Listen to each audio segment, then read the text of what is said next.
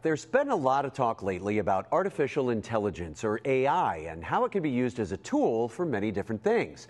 Well, now artists are using it as a tool to bring their creations to life.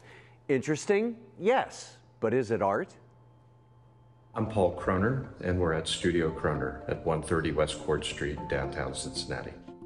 Alan Brown came to the gallery about a year ago to show me his portfolio. Part of his portfolio was a segment of pieces created by AI, and I'm like, what? What do you mean? And I looked at the work and I was sort of appalled by it and freaked out. And, you know, like a lot of people thinking, well, this is the end of the world.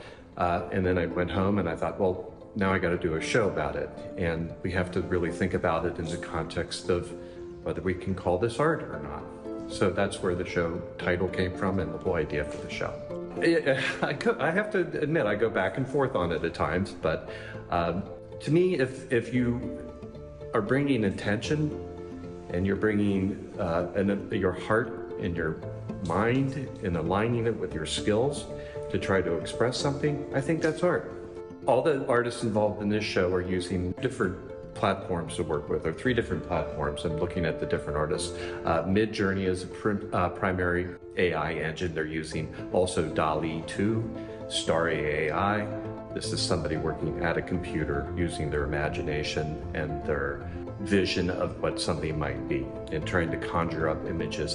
And then it's a matter of curation and iteration, going through the process, looking at what you come out with, going, that works, this doesn't work, this works, that doesn't work, and iterating over time to get to an image that starts to be able to express what the artist wants the piece to express. A number of these artists involved in this show also then take that and do some transformative work in Photoshop or other post-production software packages. I'd love to share the work of the 5 artists and have you meet them personally and have them talk about their work if you're okay with that. It really, for me, has been always exploration, trying things out, experimenting to see what things work and what things don't work. And the beauty of AI really is it's allowed me to go beyond what my original strengths were. I'm not a painter. I don't draw. I started out as a photographer, so I can certainly do that. But this has just opened up the door for me for all kinds of things. My background is more in commercial photography, which is far removed from the art world. And so I started creating, backgrounds or kitchen scenes that I could use behind these images, and they could be so unique and so different. So the work you see behind me is just kind of different things. I'm really starting to branch out, explore other things other than just the food, because this is taking me back to, having my first camera and being able to do just anything. I didn't know what wasn't possible yet. And so you just start exploring and trying stuff. And so that's what I've been doing is, can I do landscapes? I'm inspired by certain people that are doing these, still trying to figure that whole space out and see where it can work in my work and where it can work in my art. My primary interest with AI is to create comprehensive pieces that go along with the concept that I really pursue photographically. I am immersed in a continuing series with my mother. She suffered from mental illness, and the journey that we shared together has become the foundation of a lot of my work. So it's really a journey of memory, longing, forgiveness. And so for me, if I can tap into that, I was able to confront AI and bring into it the soulful imagery that I want to create. So when I started to create this work, it was giving me an extension to the series that I was working on. Yeah, the prompts are very personal, and that's really, I believe, how our soul can be sort of integrated in the work rather than just a machine generating something. I've been involved in exploring new forms in technology and art for about 30 years now.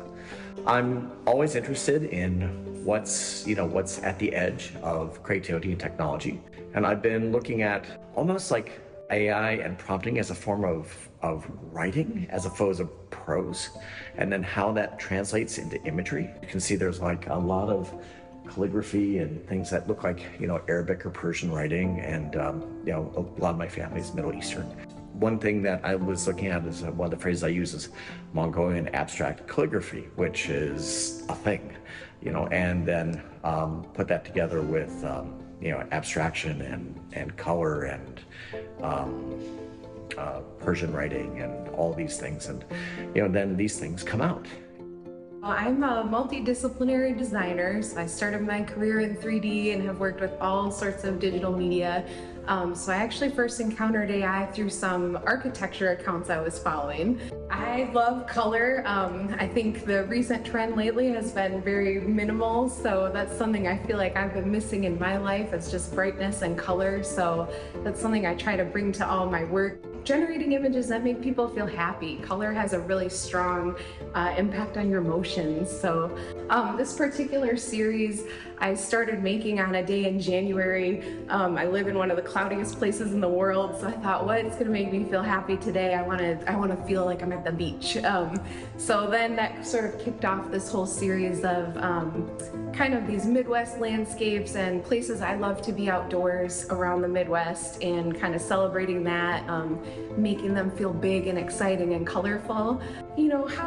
How extreme can we get? These images are super colorful. They're highly saturated. They're a little bit extra, and I think for me that's something that sort of reminds us, like, this is something we need to consider carefully how we're going to use it, and maybe not let it run away. As I've gone through this show from the onset, where I was like, oh my God, I now look at it and go, oh no, this is a legit tool for us to use. And so I think it's art.